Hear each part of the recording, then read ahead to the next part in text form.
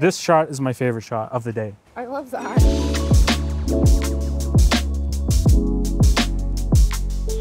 What's up, friends? I got a brand new video for you today, and OPPO reached out and asked if they could sponsor a video for me to show you guys portrait photography on the new Find N3 Flip. I've never used a flip phone before, but I've been having a lot of fun doing this, and I'm stoked to see what we can get, so let's go.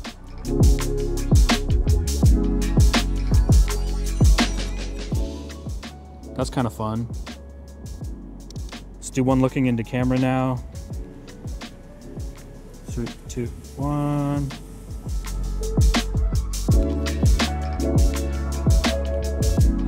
Put your hand back out like that, yeah. And then look down the alleyway. Can you look down it even more, like more profile? Yeah, that's nice. Cool. So like most of my phone videos, I try to use them on a real shoot to see what they can do. And today we're doing a fall lifestyle portrait shoot with Meg, and I'm pretty stoked to see how the Find N3 Flip does, because as far as I know, this is the first flip phone with a triple camera setup on the back. And briefly going over a few of these camera specs, it has a 50 megapixel f1.8 main camera, it has a 48 megapixel f2.2 ultra wide camera, and it also has a 32 megapixel f2 telephoto camera. And the fact that there's 3 high resolution sensors on this phone is really impressive. A few other specs is that it has 12 gigs of RAM, a 6.8-inch 120 Hz LTPO display with a peak brightness of 1600 nits, and of course it has a front cover display that's 3.26 inches, and it also has a 4300 milliamp hour battery.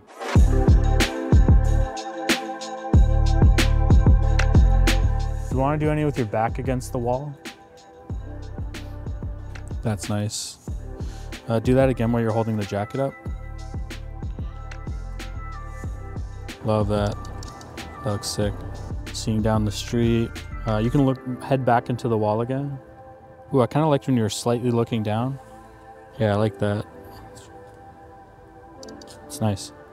The lighting is amazing.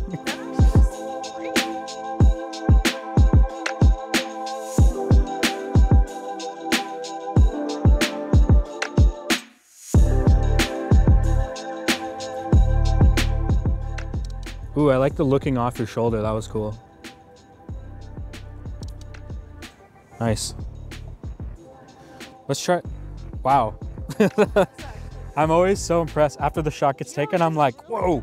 The thing is, like, the way they're doing the HDR, they're not like trying to go like crazy with the shadows. They let the shadows be shadows. And I think that's what we like about this neutral image. I've been mainly sticking to the 2x camera, and that's because it's around a 48 to 50 millimeter, and I love this focal length for environmental portraits. It's just enough to have your subject pop out of the background but still see what's around them. Now, if it wasn't obvious by the branding on the front of the camera, OPPO's partnered with Hasselblad on this phone, and what you're seeing is Hasselblad's tuned colors. But also, the bokeh is mimicking 2 of their medium format lenses. So the 1x camera is mimicking the XCD 30mm, and the 2x is mimicking the XCD 60mm. And so, as a test, I started out at f1.4 and then changed it to f4, and you can actually see legit changes in the bokeh as if it was real aperture blades. And this is cool because this is how a real lens would look.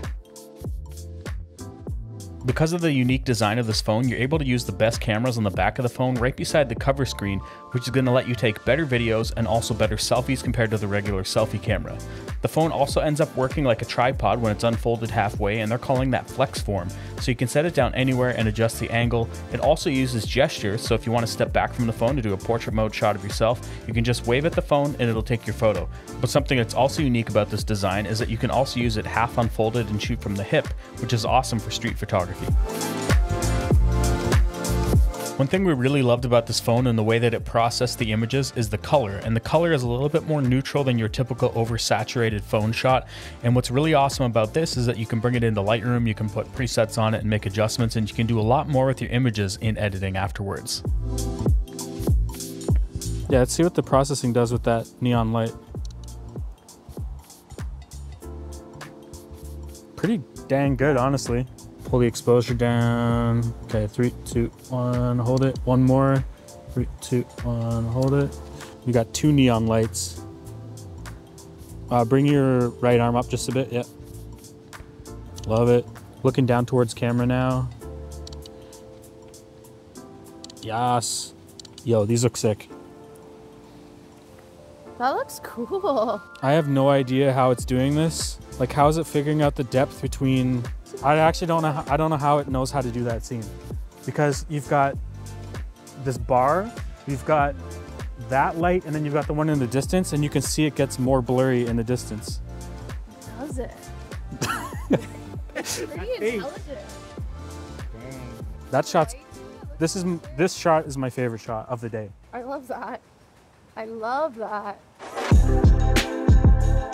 So once it got a little bit darker, we tried some lower light portraits, and from what I can tell, it actually isn't using a night mode type shot for portraits, but as long as your subject has some light on them, the phone is able to actually do a really great job. And I don't know what kind of computational magic is going on, but it does a really great job at balancing the image. As long as your subject doesn't move quickly, I was getting some awesome results. Overall, I'm really impressed with this phone, and I've never really cared too much about flip phones because they don't usually compete with flagship level phones, but this is right up there with some of the best image processing I've seen in any Android phone.